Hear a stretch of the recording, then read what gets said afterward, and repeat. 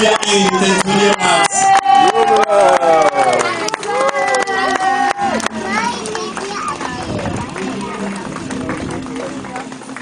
So wie es einst war, vor 600, 700, 800 Jahren, soll es auch heute wieder. Und Gott sei Dank haben wir noch ein bisschen einen Schatten bei der ersten Woche oder was ja wie im Land der Sarazenen so heißt beim Kreuzzug.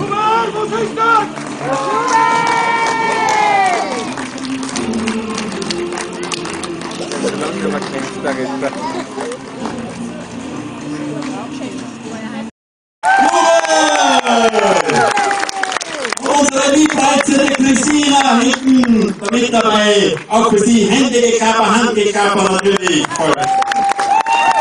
Michael von Kohlenberg, der schwarze Ritter von der Nachbarburg Kohlenberg, ebenfalls hier mit dabei auf dem Turneiplatz. Und als nächster Bernherr von Bardau, der blaue Blitz von Bardau. Da kommen Sie die Hufe, wie es einst war vor vielen Jahrhunderten. So ist es heute wieder bei diesem tollen Mittelalterfest. 3 Tage Mittelalter hier auf.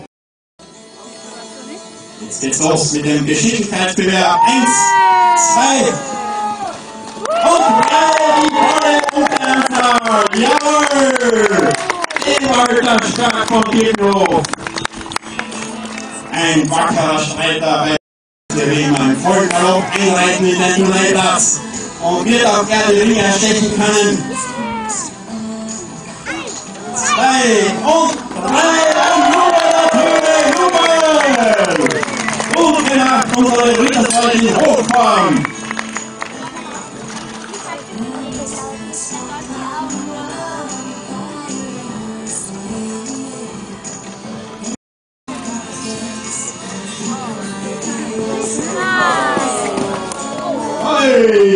Nach Verfehlung, aufgepasst, Volk. Und keine Verletzungen gerät, aber nichts passiert.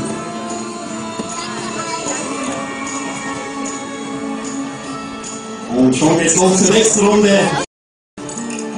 Und nun Ewald der Schwerk von Birkenhof zu Riegersburg. Sehr harter Boden hier auf dem Turneiplatz. 2 und 3 Punkte, gut gemacht, 5 Punkte insgesamt. Ewald der Schwerk von Birkenhof. Gut gemacht. Der Ewald, der Streiter.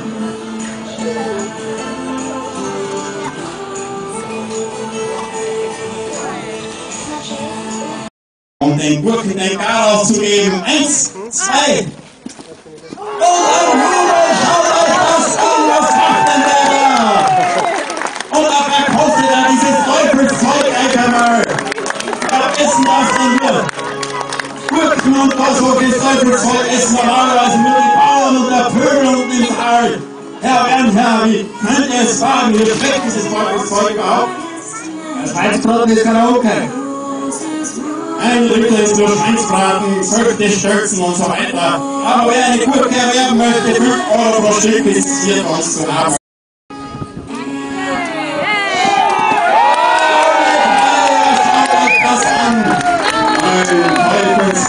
Michael von Kohlenberg.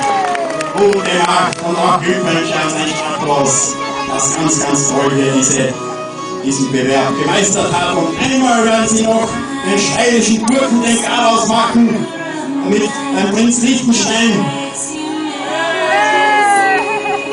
Er verzichtet auf eine Teilnahme, so Ritter Ewald, er mag keine Gurken.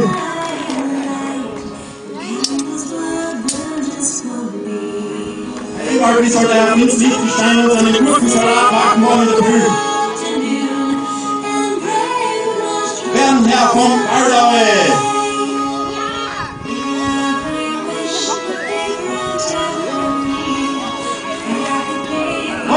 Knapp verfehlt.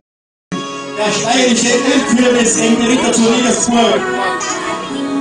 Und Opener! Jawohl! Aber der ist gut gehandelt, denn ist nichts passiert. Herr Siegfried, lasst ihn auf euren Kopf, die Ritter sollen ihn dann runterschießen mit den Speeren. Und so ertönen wir noch mal einen Jubel von unserem Ritter Ewald, den schwarz-roten Ritter zu Riegersburg. Ganz tolle Vorführung und Jetzt ist auch nicht mehr so heiß für alle Zuschauer, die sehr, sehr zahlreich nun hier auf die Riegersburg gekommen sind. 3 Tage Fest hier. Und da kommt schon knapp daneben Bernherr von Baldau. Hat unseren Kürbis verfehlt. Hätte es ihm besser gedünkt, dann wäre er ein bisschen größer und wir könnten ihn leichter treffen natürlich. Und auch Michael von Born. Ja, schaut euch das an! Ein Angriff auf... Bevor es weitergeht zur Wildschweinejagd. Verfehlt trotzdem. Wo seht die Jagd auf das letzte Wildschwein von Riegersburg? Ein erblondetes Wildschwein. Wie ihr sehen könnt, auch ein bisschen viereckig ist es schon geworden, so gut die Weste. Und Ewald der Schwach vom Birkenhof, ein geflüchteter Wilderer, mit den prinz-liechtensteinischen Wäldern geht er auf die Jagd. Und er wird noch versuchen, das Wildschwein zu erlegen. Ja, jetzt wisst ihr, warum die Wildschweine noch nicht ausgestorben sind in Riegersburg. Es sind eben zwei Gefangenschaft im Gehege beim Prinzen Liechtenstein. Aber es gibt doch noch einige. Der Ewald als Tierfreund.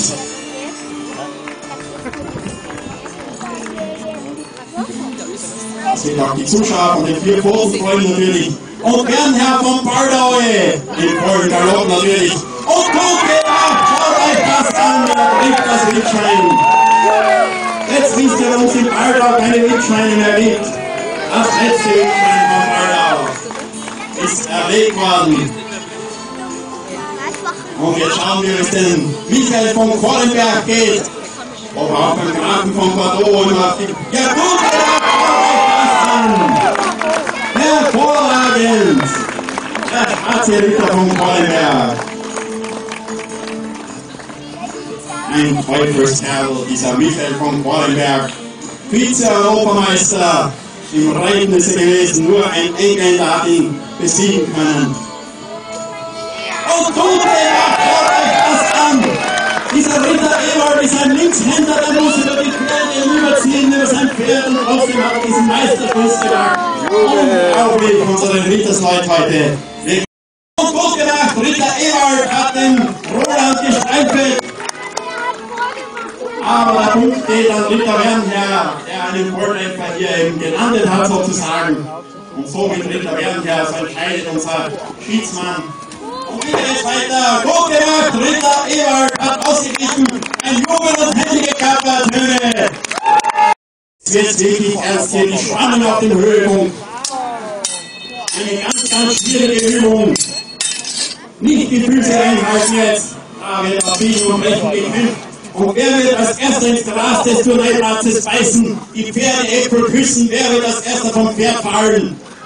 Und wird der Verlierer sein? Herr Ewald, werdet ihr sein?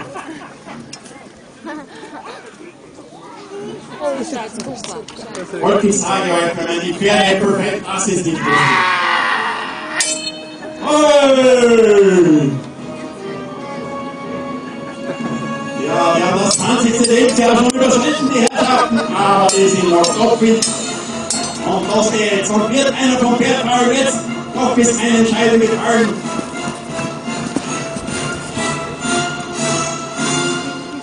Die Spannung hier auf dem Höhepunkt. Bei vielen Kreuzzügen haben sie miteinander gefochten.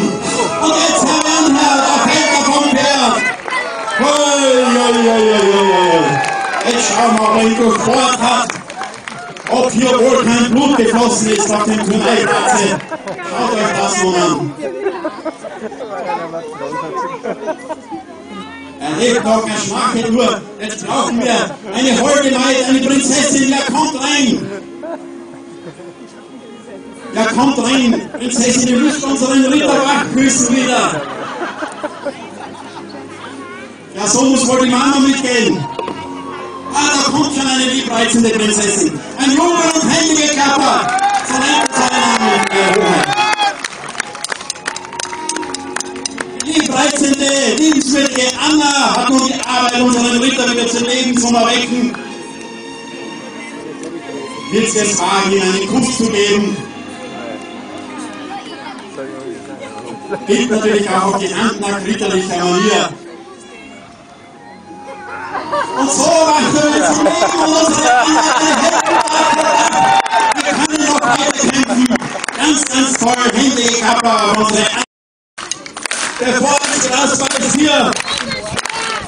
Und schaut der Ritter Ewald, was hat er da in der Hand? Der Morgenstern, eine gefürchtete Waffe. Herr Werner, nehmt euch in Acht bei dieser tödlichen Waffe hier. Beulen und Wunden gab es eins genug hier auf dem Turnierplatz. Und auf heute wird es wieder gefährlich. Schaut euch das an. Ja, noch keine Entscheidung gefallen. Erfolg, alle klatschen mit, alle klatschen jetzt in Takt noch einmal. Auf den Gesichtsausdruck kann der Herr Bernherr Anspannung sehr groß jetzt.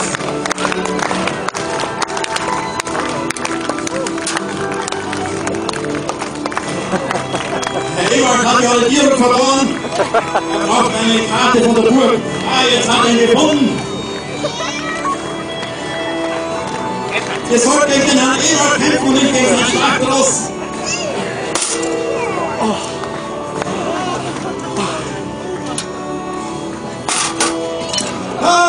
Jetzt hat er den Waffel. Noch keine Entscheidung gefallen. Der Morgenstern ist gefallen. Und wird unser Ritter Ewald nun von seinem Hohenross heruntersteigen. Jawohl, er steigt uns herunter und es kommt zur großen Entscheidung. Wie Kreuzzüge haben sie gemeinsam gefochten, bei 3 war ich dabei. Beim Buschenschlag Bauer, beim Buschenschlag Bernhard. Und auch beim Burgcafé haben wir die Kreuzzüge geführt. Ich war nicht mehr schlimm, das kann ich euch sagen. Da unten ist die Chefin, die wird uns bezeugen. Wer will gewinnen? Wer hält zum Ritter Ewald? Schaut euch das an, diesen Pöbel hier! Er zeigt sein nacktes Hinterteil hier sogar her! Er bedeckt die Augen Personen hier! Und der ist ganz konzentriert, schaut euch das an! Ja. Was? Der hat schon eine Locke eingebüßt nun! Ja, da steigt er drauf auf sein Hinterteil, das macht er nichts aus!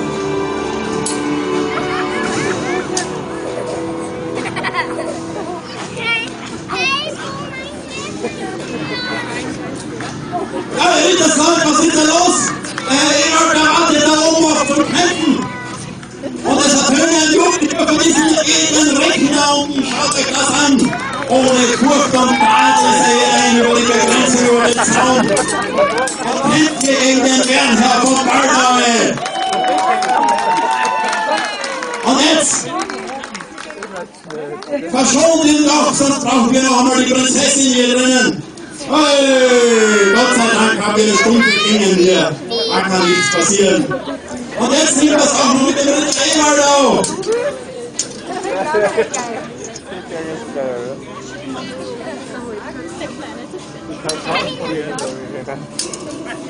Wie heißt dieser Edelmann überhaupt, Herr Mario? Der Ritter Elias, ein tapferer Recke hier. Und ein Junge natürlich, Junge! Das Schwert ist gebrochen, schaut euch das an!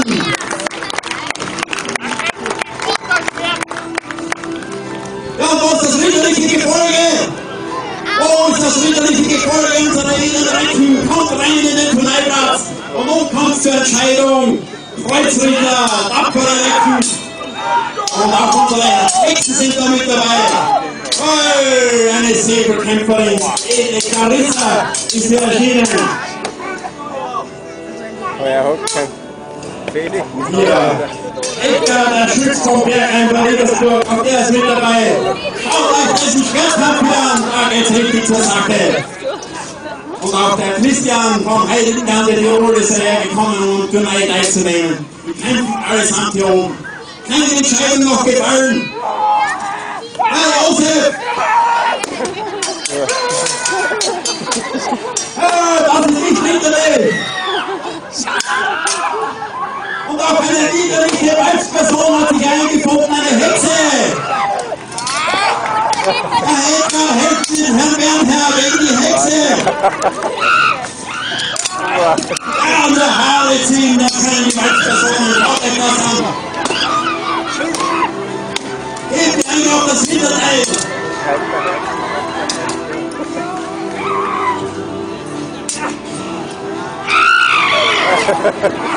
Unsere Hexe außer Rang und Brandung! Nehmt sie fest, wirft sie in den Kerker hinein!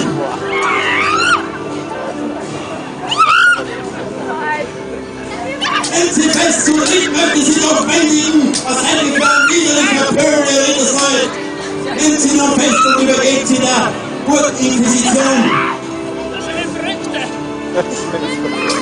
Zu dritt werdet ihr sie wohl bändigen mögen, ihr Edelleute und Ritter.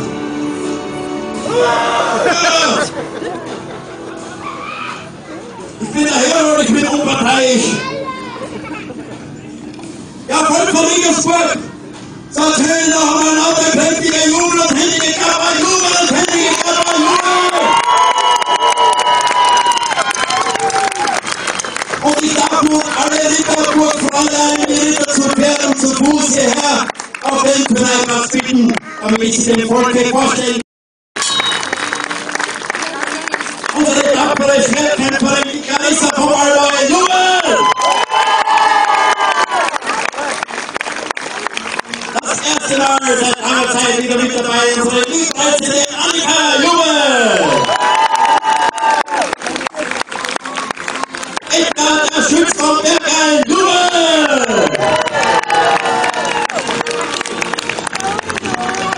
Unser Reitersmann in Blau, Bernherr vom Balleu, Jubel!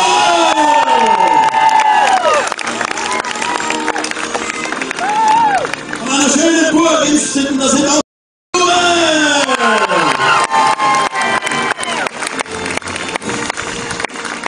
wer sie brauchen kann, kann sie mitnehmen. Wir geben ein Bier dazu. Und einer ist sogar gekommen aus dem heiligen Land in Tirol, Christian, Jubel! Und händige Kapp und Jubel von direkt hier geht, Jubel! Unser schwarzer Ritter von Kohlenberg, Michael von Kohlenberg, Jubel!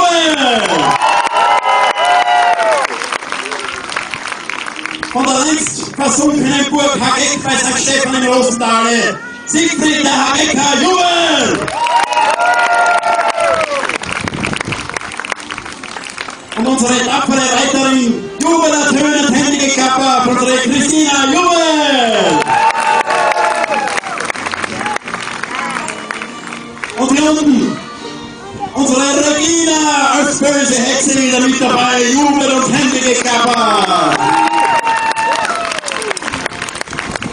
Die liebreizende Gemahlin unseres Burghelden und des ehemaligen Sperken vom Birkenhof, Ruth von Riegersburg, Jubel!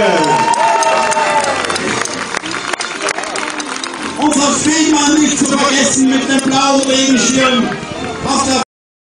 der edle, der gestrenge, der unvergleichliche, der tapfere, der wunderschöne, ehemaliger Sperk vom Birkenhof, Jubel!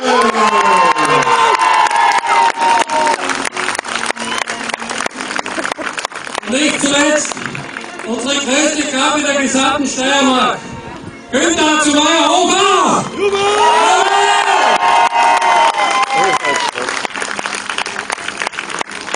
Vom Volk, hat euch das gefallen jetzt, diese Vorführung der Ritter zu Riegersburg? Vertönen Jubel! Und darf ich euch noch das